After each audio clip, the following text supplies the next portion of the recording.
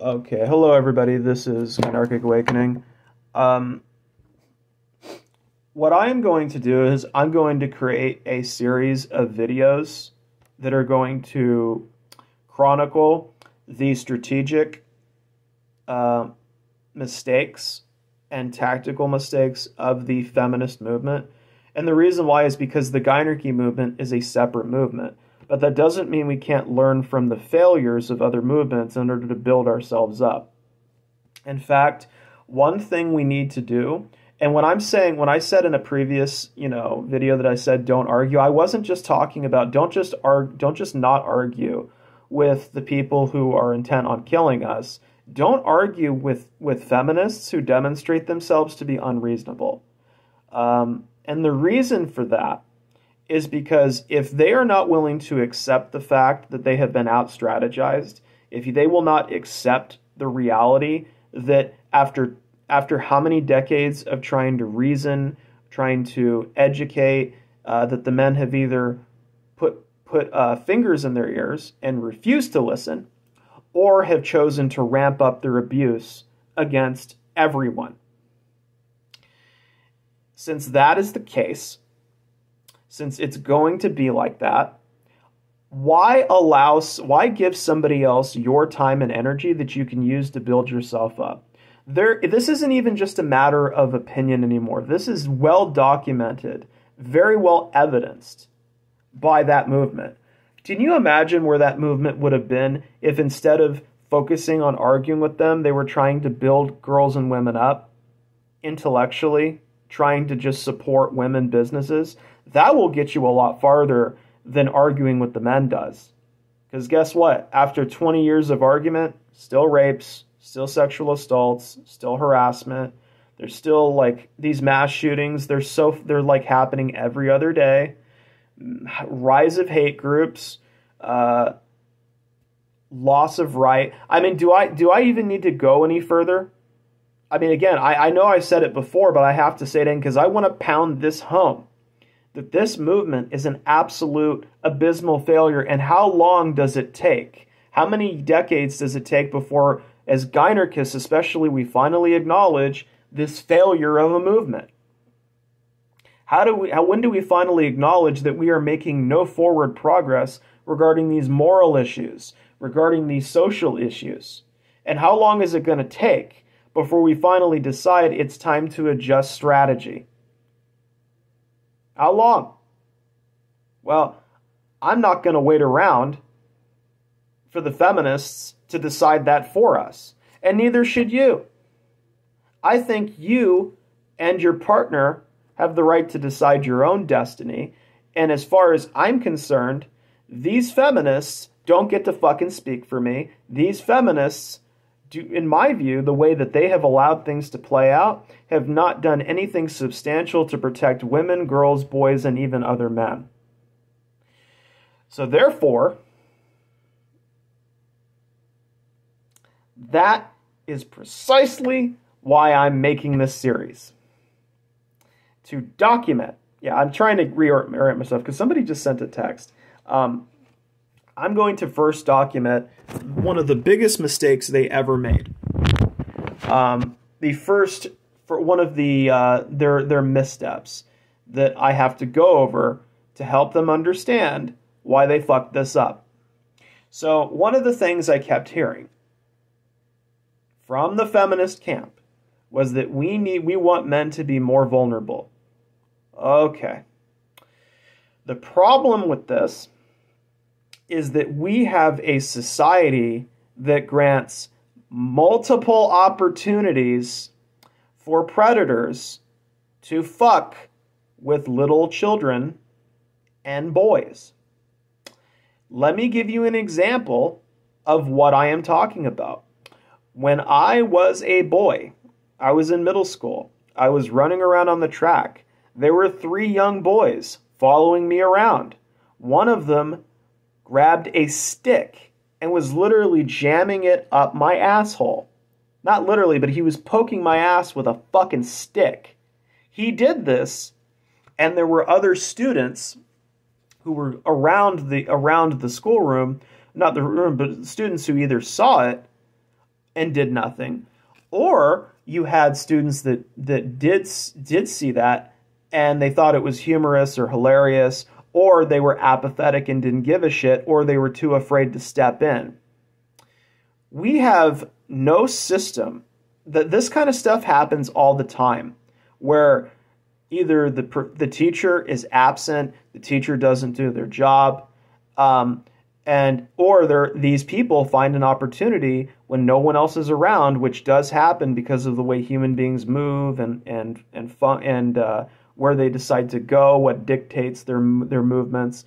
For example, if you are going to a theater late at night and it's not during an opening premiere, there's a possibility that if you step into a bathroom and the place is mostly vacant, if you're a predator, that's an opportunity for you to attack somebody and then walk the fuck out. If you're like dressed up in some kind of gear or whatever, and you have a mask on, the person could walk right into the bathroom, knife you 7 or 8 times, or just beat the shit out of you or rape you, whatever they're going to do, and then they walk the fuck out. That's another example. You want some more? How about these alleyways? How about what happens when it's nighttime and you're just walking home and no one can see jack shit and there are no cars coming? These are just some of the many examples of times when opportunities present themselves to these predators. You want to know how it gets even worse? Imagine that you're homeless and and I used to see this. There were these homeless people who they didn't allow it anymore, but they were sleeping outside of a forested area that was along the sidewalk. Now, can you tell me what's wrong with this picture and how badly this could get out of hand? Right? Imagine if while you're sleeping, somebody comes along and slits your throat and you're a homeless person. If you're homeless, who the fuck is going to call to report that? How do you know who slit that person's throat? Because the thing about homeless people is that they sometimes tend to be socially isolated. They haven't seen their family members in years. They have very few social connections. And it could literally be some kid, some 17-year-old who gets a hold of a box cutter and then just decides he wants to work on this dude's neck while he's sleeping. So there's a moment for it because again, he has to go to sleep sometime. And what in the businesses, they eventually close down. So the way we have set this shit up is if there aren't any homeless shelters, or if the homeless shelters are at maximum capacity and you have these people who set up these tents or who end up sleeping on sidewalks or whatever, you got somebody who comes over and they can just slit your throat, walk the fuck away. Or they can beat the crap out of you, take whatever money you happen to be earning for yourself, then walk away. Or maybe they'll just beat you up because they can and they know that no one is going to report them to the police. And here's the worst part. How do you report somebody to the police when you don't even know who they were? If you're homeless and it's like the dead of night, you can't see who it is. The person might not even speak. So they beat the fuck out of you and it's like, okay, yeah, police officer, I need to report this random person I don't know who beat the shit out of me. I think he lives on Random Boulevard at Random Oaks. Yes, I'm serious. Could you please look into this? Thank you, detective. Yeah, that's going to go well. How about the fact that there are people within our population who are suffering from high degrees of narcissism, antisocial personality disorder, or psychopathy, who, not only there's been documented evidence that the vast majority of abusers don't change even after therapy, but also that these individuals don't even acknowledge that they have a problem. I had a family member who suffered from narcissism. They never went to DBT therapy to deal with their narcissism. So not only are these people not getting the mental health treatment needed, these predators who end up preying upon people and psychologically manipulating them into these positions of vulnerability within relationships. Basically, they build up a relationship first. They make it seem like they really care, they're attached, but then the mask drops, and they use the emotional connection that they have forged with the other person in order to keep them in that relationship, to coerce them and to control them. So you have people like this who can be men, can be women. Sometimes they could be boys, sometimes they could be girls. You can actually spot them if you use a certain kind of brain scan that sees if they have empathy or compassion. So actually, there are ways to identify these individuals. And yet, despite the fact that we have means of identification, and despite the fact that we know that these people exist in our populations and do the things that they do, they abuse privacy to their advantage. They cause social turmoil. They turn people against each other.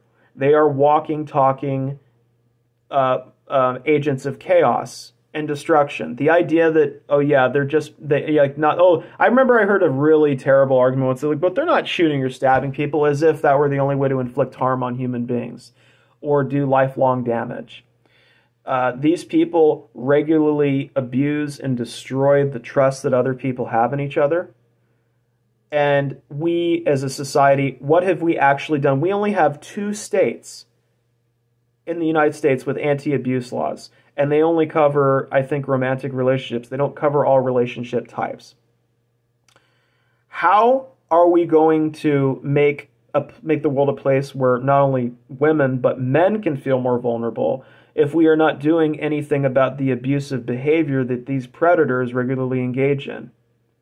And the truth is that there is no way that they could accomplish this. The feminists could not accomplish this because they cannot develop the proper community structure that would be needed for the surveillance to catch these people. This is entirely possible in a Gynarchic community model. It's not possible for a so-called feminist society. So these are just some of the examples. I actually want to keep going because this is fun for me, because I get to point out the flaws. But let's take a look at the housing unit. You're in your bedroom, right? You're locking your door. You think your boyfriend's really nice, and then he forcibly takes you. Yeah, the mask drops, and then you see the devil, right? How about another example? When you have, I had a family member who, he seemed like the nicest guy in public, but behind closed doors, he's telling me racist jokes, and he's trying to use racist programming on my brain in the form of repeated statements and mantras. Oh, yes. Oh, yes. This actually happened. This dude was saying stuff like, if the white don't win, we all jump in. How many of you have heard who are Caucasoid have heard this racist programming before, and how many times have you had a family member attempt to use it on you? That happened to me, and I am still dealing with the damage that caused. So behind closed doors in privacy, you got people doing all sorts of fucked up shit because they know nobody else is watching, or they would alter and adjust their behavior. How about the fact that we live in a competitive society where we are all not fighting, but we are all competing with one another for jobs. We are competing to get higher up on ladders, corporate positions, so on and so forth. We are pit against one another. How do you create a sense of vulnerability when you have all this programming that teaches young men to exploit other people's vulnerabilities and weaknesses? Because if you're being taught to exploit other people's vulnerabilities and weaknesses, then you implicitly understand that other people are trying to do the same thing to you, and they're not going to keep it in the ring.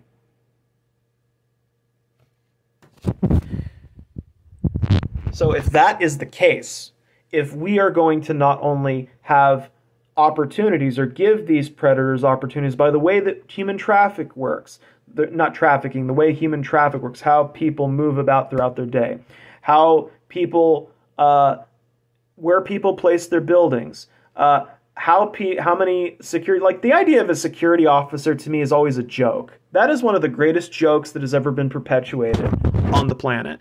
This deserves a part 2. Oh, it's going to get a part 2.